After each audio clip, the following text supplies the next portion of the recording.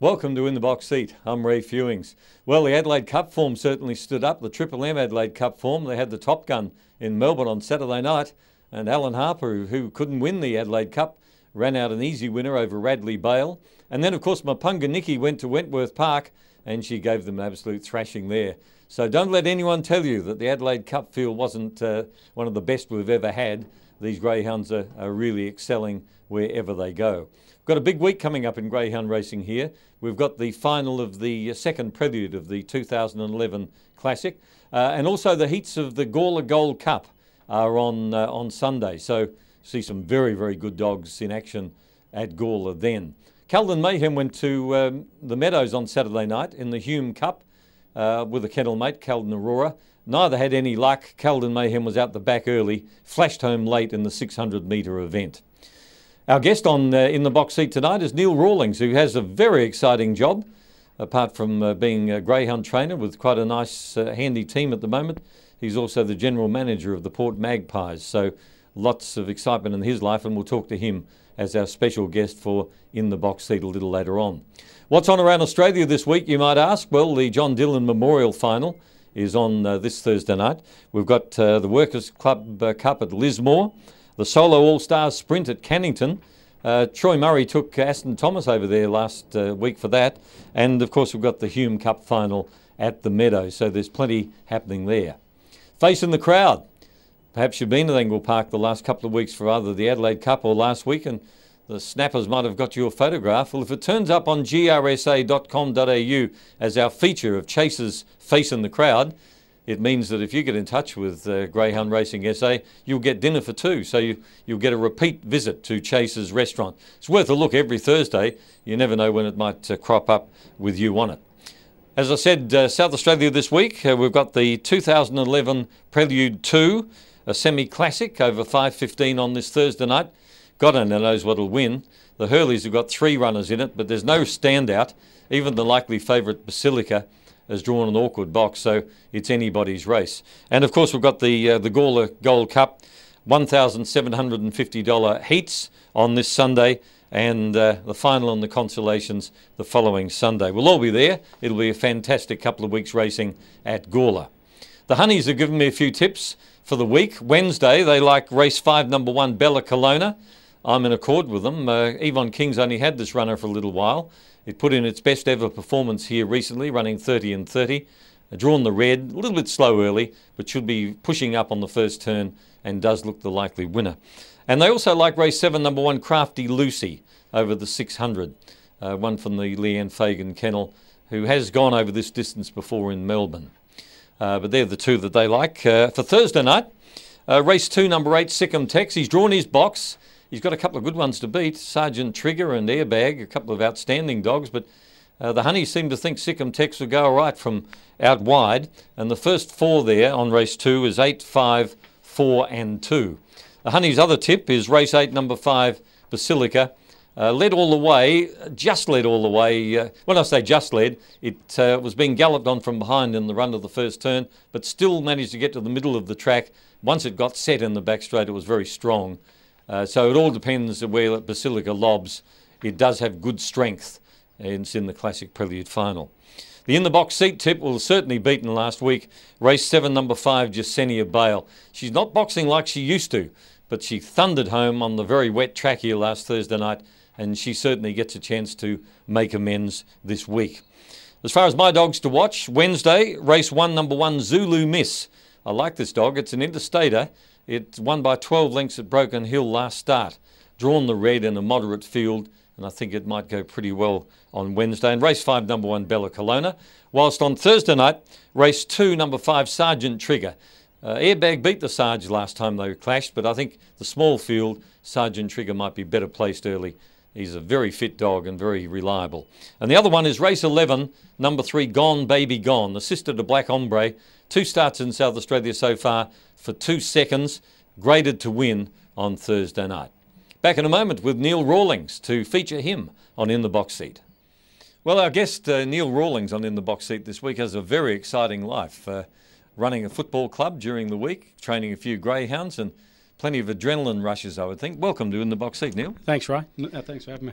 You're a bit like myself from my younger days. You burn the candle at both ends. Yeah, absolutely. It's a busy time, and the footy part of it's an exciting thing to be doing, but we get great pleasure out of the dogs as well. I reckon you've only got one life. If you don't use it to the full extent, you're wasting it, don't you? You can sleep later, can't you? Yeah, sleep for a bloody long time. Yeah. Absolutely, yeah. Just tell us about the footy part. You're with the Port Magpies, and now the Power and the Magpies are the one club. How's it all going? Yeah, it's going extremely well.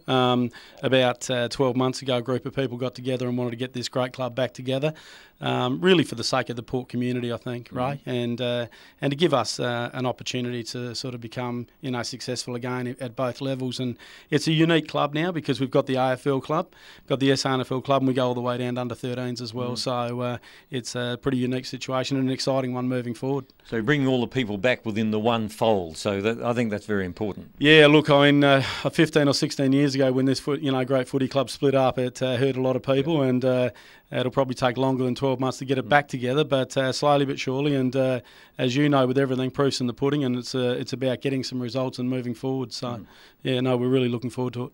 And what are the greyhounds? Are they your escape valve? Are they where you can get out there on your property and there's just you and the dogs and the stress of the footy club can't get you? Yeah, well, look, that's probably pretty true. I mean, we've been involved in the dogs for a long, long time, Ray. My mum, Glad Butterfield, goes back 30 or 40 years, and mum sort of led us into the dogs, I guess, and my dad was a bookie, so, we've sort of been around it all our lives, and we had 15 years off between Whyalla and moving back to Adelaide, but when Ben turned about 16 or 17, he was very, very keen to get into it again, and I've always loved the dogs and love having a bet, Ray, so it's a terrific thing to be involved with, and it gets the kids, or teaches the kids to, look after the animals and, respect what happens there, and to me that's really important, and it also keeps our family together, which is even more important for me, so yeah, it's a great outlet for sure. The greatest thing my father did for me when I was 13, he said to my mother, I'm going to get him either a greyhound or a go-kart, and he got the greyhound, so the next 8 or 10 years, instead of running around the streets wild, I was walking dogs with my dad, so I understand how your son's benefiting from it. Yeah, look, I think that that's a fantastic thing to have happen. Kids these days need to have stuff to do, and the dogs have been exceptional to Ben and my daughter Meg and my wife Tanya, and we're having a bit of fun. We're getting a few winners, and I suppose that's what it's all about. So, a couple of the star dogs in the kennel at the moment. You've got Hotel Alabama and Henry Mel. I think they're brothers, aren't they? They are, yeah. They're both from Steve Hawkins' breed of Hermione Holly. So I got a relationship with Steve about 6 months ago.